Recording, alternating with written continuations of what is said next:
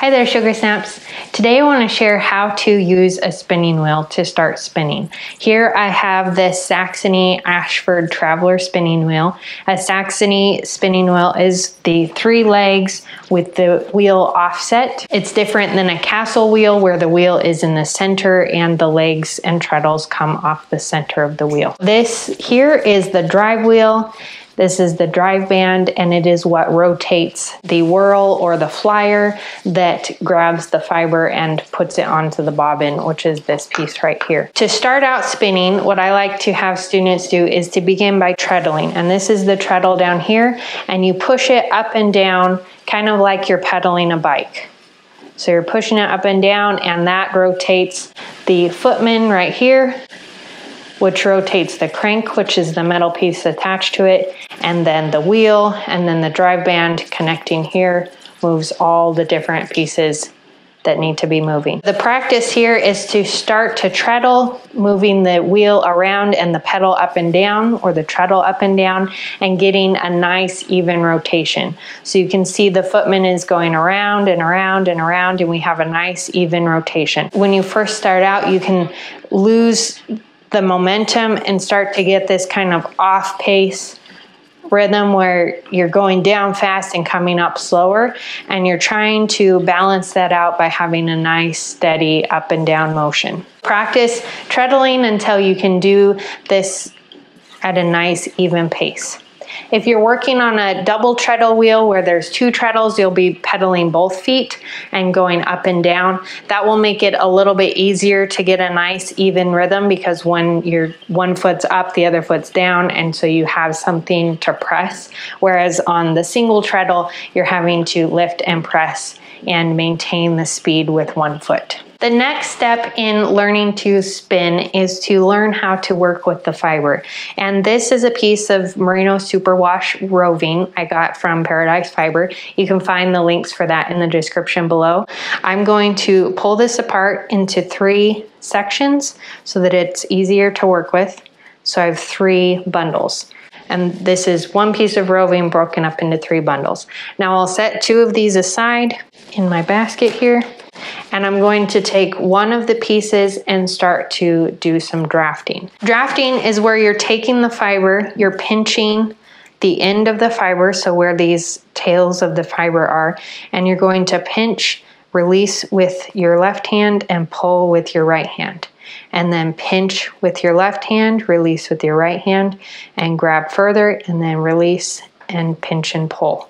So this motion is a continuous transfer of the pinching process between the hands, and it's a very gentle pull and a gentle gripping of the fiber. So when I grip it to pull out a draft, I'm just pinching it gently, just grabbing the fibers gently. And then I pinch with my left hand that's holding the roving piece in order to make sure that I'm not pulling too much of the fiber out.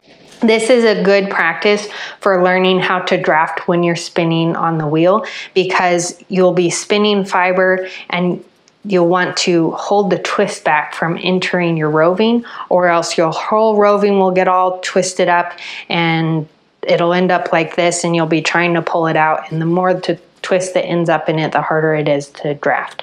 So practicing the drafting is helpful so you can learn the pull and release and pinch and release. Pull and release, pinch and release movement, where you're transferring the fiber between your hands. You always are holding it with one hand. For me, that's my left hand, and then pinching with my right hand. And here I'm showing you a short draw because it's easier to start out with. It's easier to learn drafting with the short draw. Later, you can learn the long draw, which is pulling out a long amount of fiber and spinning long strands at a time. So do this transfer between your hands until you have created a nice length of drafted fiber with this whole piece of roving.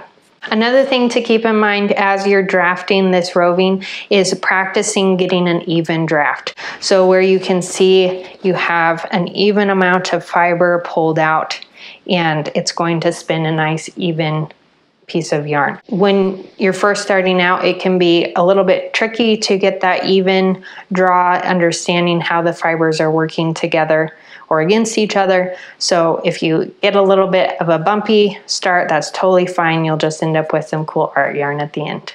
And it is warm in my room right now, and so I'm kind of sticking to the fiber. And if you find that you're doing that, if you're in a more humid climate, then just trying to release and pull your hand away so that you're not catching fibers with your hand as you're working, then you'll end up with a nice strand without catching fibers and making a mess. Okay, so I've come to the end of my piece of roving, and I'm going to let this fall to the floor for now, making sure I know where the end is. So I'll set it on the floor for later. And now we're going to set up a leader yarn, which is the yarn that you start on the bobbin and then you spin onto once you start spinning your roving. To start a leader yarn, you're going to want a piece of yarn about 20 inches long and some sort of orifice hook. This is a hook that fits into the hole on your wheel that you can grab the yarn through the orifice hole at the top. So to start this out, take one end of your yarn, loop it around your bobbin, and tie it onto your bobbin. And I'm just going to do a basic square knot. So that's tied onto the end there, and now I'm going to twist it around a bit so that I have a little bit wound up onto that bobbin, and then thread it through the hooks. And I like to start on this last hook and build up my yarn going this direction and then back. So I'll put it on that last hook and then put my orifice hook through and catch the yarn onto the hook and then pull it through the orifice hole here on the whirl. So there is my leader yarn ready to go, and this is what I'll start spinning on. When you start spinning, there are a couple knobs on your wheel that you'll want to be aware of. You may not need to touch them if you just bought your wheel because it probably is preset for you, but if you're having troubles, then a little bit of troubleshooting will help you get started. So this knob here, this is the tension knob for the drive band, and so it raises the mother of all, which is this piece here, and pulls the drive band tighter. So that means that it'll pull this drive band or this piece away from the drive wheel, so it's a little bit tighter on the drive band, and so will rotate more accurately. So loosening that up or tightening that to adjust the drive band means that you'll have more grip on the drive band and more twist. So adjust that until it feels comfortable. And then my wheel is set up with Scotch tension, which is a band that goes over the end of the bobbin and hooks down here to add tension to the bobbin so that the bobbin doesn't rotate. And this knob here adjusts that tension. So it can either spin a little bit or not spin at all, depending on how much tension you put on it. And that will depend on how fast you want the yarn to get wrapped onto the bobbin. The faster the yarn is pulled onto your bobbin, or the higher the tension, the less twist will end up in your finished yarn. The less tension you have on your knob, the more twist can end up in your yarn. And sometimes you can end up with too much twist, and then your yarn ends up folding back on itself like this, and you end up with too much twist. Figuring out how much tension you want on your Scotch tension will take some time. You will need to do some practicing and experimenting to figure out where it is to begin with and how much you need depending on what type of fiber you're using. Another thing to keep in mind is that when you start spinning, you want to pick one direction for the wheel to rotate and maintain that same direction through the entire bobbin's worth of fiber that you're spinning. So I like to start out in a clockwise direction. So for me, it's clockwise. For you, it'll look counterclockwise, spinning all of my singles in a clockwise direction. And then when I go back and I go to ply my singles together, I go in a counterclockwise rotation, and that will twist them back together. A single is a piece of yarn that's one strand. So what you would be spinning initially is a single. When you go back and put two or more strands together, that is called a ply, and it is determined by how many strands you're putting together. So a 3-ply is 3 strands of yarn. Decide on the rotation you want to use for your singles and what you want to use for your plies, and just maintain that rotation when you're spinning.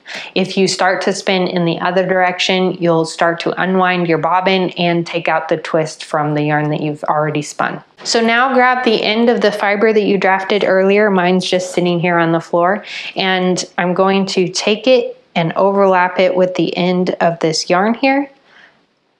Overlap like so, and then start to spin. I grab the spokes of my wheel and give it a rotation, and then catch with my foot and allow the end of that leader yarn to catch the fiber, and then start to spin. And you can see, for one, my leader yarn is just kind of rotating around the bobbin, so I need to get it started off so that it starts to wrap around like so. And now I can play around with the tension to make sure that it's tight enough. Tension here is tight enough to pull my fiber onto the bobbin. And I also need to adjust my drive band tension a bit, like so. And that's a little bit too much. So if it's pulling really hard and it's pulling the fiber out of your hand too quickly, then that's too tight on the Scotch tension. So loosen the Scotch tension. And now what I'm doing is I'm just allowing the twist to come up into my drafted fiber and start to eat it onto the bobbin. So I'm just threading this drafted fiber through my fingers. I'm not pulling it or thinning it out or doing anything else to it right now. I'm just practicing spinning it onto the wheel. So this will help you to combine the treadling with your foot with the work of your hands. So kind of patting your head and rubbing your stomach, kind of a motion, doing two things with different parts of your body. Practice this with pre-drafted fiber so you get a handle of the two motions before drafting the fiber as you spin. And I'm just letting the wheel pull the fiber onto the bobbin and allowing this to glide through my hands without pulling too hard. And you can see it's just gliding through my fingers right here. I have a very loose pinch, just gently holding on to it and allowing some twist to enter the fiber before I let it go onto the spinning wheel.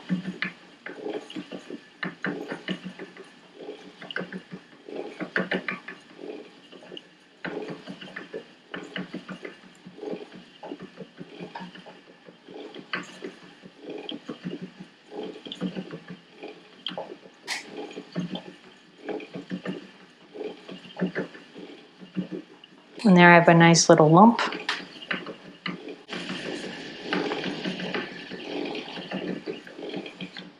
Okay, so there is your first bit of yarn spun onto your wheel. You can come on, I'm going to take off the Scotch tension so I can pull it off.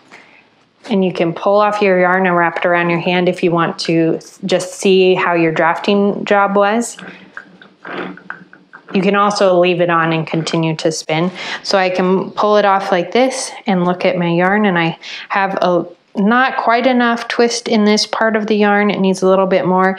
The thinner part got quite a bit of extra twist, so you can see it's starting to curl back on itself and play itself. So go ahead and look at your yarn and just analyze, do you need to draft a little bit thicker, a little bit thinner, more evenly? You can see mine's pretty uneven here with this lump. I like having a little bit of art yarn sometimes, so playing around with the thickness and the thinness of your yarn is a fun way to experiment with art yarn. Once you feel comfortable with the spinning from the pre-drafted fiber, you can start to do some spinning from and drafting at the same time. So I'll rethread this yarn so I have an end to spin onto. And I'm going to take a second piece of that bundle that I pulled apart, and I'm going to spin off of it. So now start your wheel spinning. Oh, I need to put my Scotch tension back on. And then start your wheel with your foot, start treadling, and allow your yarn to go in a bit. And just like we did at the beginning on the leader yarn, you're gonna catch the ends of the fibers onto that yarn.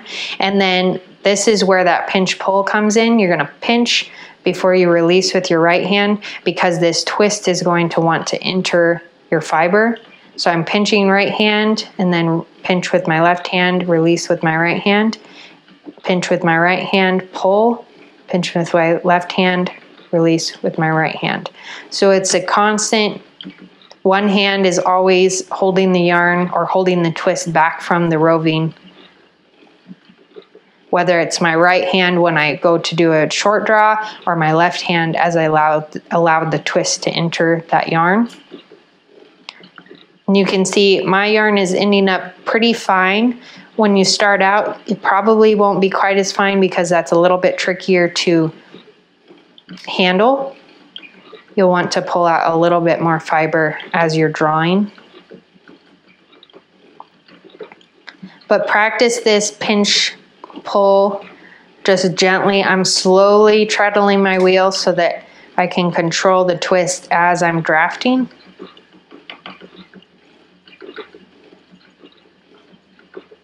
And I have a nice tension on my bobbin and my drive band, so I have a nice even pull from the wheel on the fiber that I'm spinning. And you can check, you can pull out some of your fiber and see how much twist is entering. And mine, it's getting a little bit twisty here, but it's not got quite as much twist as I would like for a nice strong yarn. So you can also play around with how many times you treadle the wheel per draft. So I'm gonna draft and treadle twice, and then draft and treadle twice, draft and treadle twice. And then that way I can kind of control how much twist ends up in the yarn as a whole. So I'm controlling the texture of the entire bobbin of yarn by knowing how much twist I'm putting in each draft of fiber. Okay, if you're spinning along and you have your draft going and all of a sudden it comes loose and you lose it and it ends up on your bobbin, in order to get your yarn out to continue spinning, you're just gonna pull it off the bobbin a bit, thread it through the hooks, and feed it back through the orifice hole. And pull it to the point where it has enough twist in it to be a yarn, and then start to spin once again. And I'll add the twist in, and then I'll grab a bit more of the fiber onto the end of that spun piece, just kind of combining or meshing the fibers together, and then just continue spinning. And this will probably happen quite often when you're first starting out and learning the balance of the fibers and the twist and the pull, and there's just a lot of different things to keep track of when you start spinning. So don't be afraid of allowing it to break and just resetting or continuing. What I would suggest is not stopping every 5 minutes and pulling off what you've already spun and breaking it off and throwing it away and starting over. Your first couple bobbins are going to be some really fantastic art yarn. I like calling it art yarn because it'll be lumpy and bumpy, and you'll have some really loose spots and some really tight spots, and so it's going to be really unique to your experience of spinning. I have here one of my first ever skeins of spun yarn, and you can see this thing is pretty scary looking. It kind of looks like a monster. In fact, if I was going to do some sort of monster puppet felt piece, this would be on it, probably is the hair, because it kind of looks like some crazy gnarly dreadlocks or something. So you can see I have areas where there's some really thick portions, and then some portions that are way too tight. These are spun way too tight. And so I ended up with this crazy yarn. But the cool thing is that, for one, it's a cool looking yarn. It has applications for projects or things to do with it. I kept it because I wanted to see how my process went, and now being able to look back on this is really fun. So keeping your beginning yarn is something that I highly encourage new spinners to do, because you do get to see where you started and where you end up. And now this is a skein of yarn that I spun about 2 months ago, and you can see it's a lot more balanced. My fiber has just the right amount of twist in it. There are some areas where the yarn is thicker than others, but overall I have a pretty even yarn, and compared to my first yarn, you can see the difference. So being able to see the difference in your work, I think, is really encouraging. So don't pull off what you did and throw it away. Save it, go through the entire process of spinning it and plying it, and then you'll have a great piece, a story to tell, and something to show that you are making progress when you start spinning some things that are more even. Also, as you are spinning, it gets harder and harder to spin art yarn or variegated yarn, because your body mechanics and the spinning wheel, as you learn how to use the spinning wheel, the two combined, you start to spin really nice, fine, even yarns, because that's what pretty much all spinners are shooting for, is a nice, even yarn. Your muscle memory stops being able to spin variegated yarns, and if you're trying to, it takes some serious concentration or some special adjustments to your wheel in order to make art yarn. So enjoy it while you have it. Later, you can learn how to make it once again, but for now, just experiment with what you know and enjoy the process of learning how to spin an even yarn while you're spinning some crazy yarns. Thanks so much for watching how to spin on a spinning wheel. I hope you were able to take some tips and tricks from me and get to spinning on your own spinning wheel. I'd love to hear about your progress. Leave a comment below and check out the links in the description for lots of resources. I have a corresponding blog post to go with this video all about the different parts of a spinning wheel and how to get started spinning. So check that out, and I will catch you next time. Happy spinning.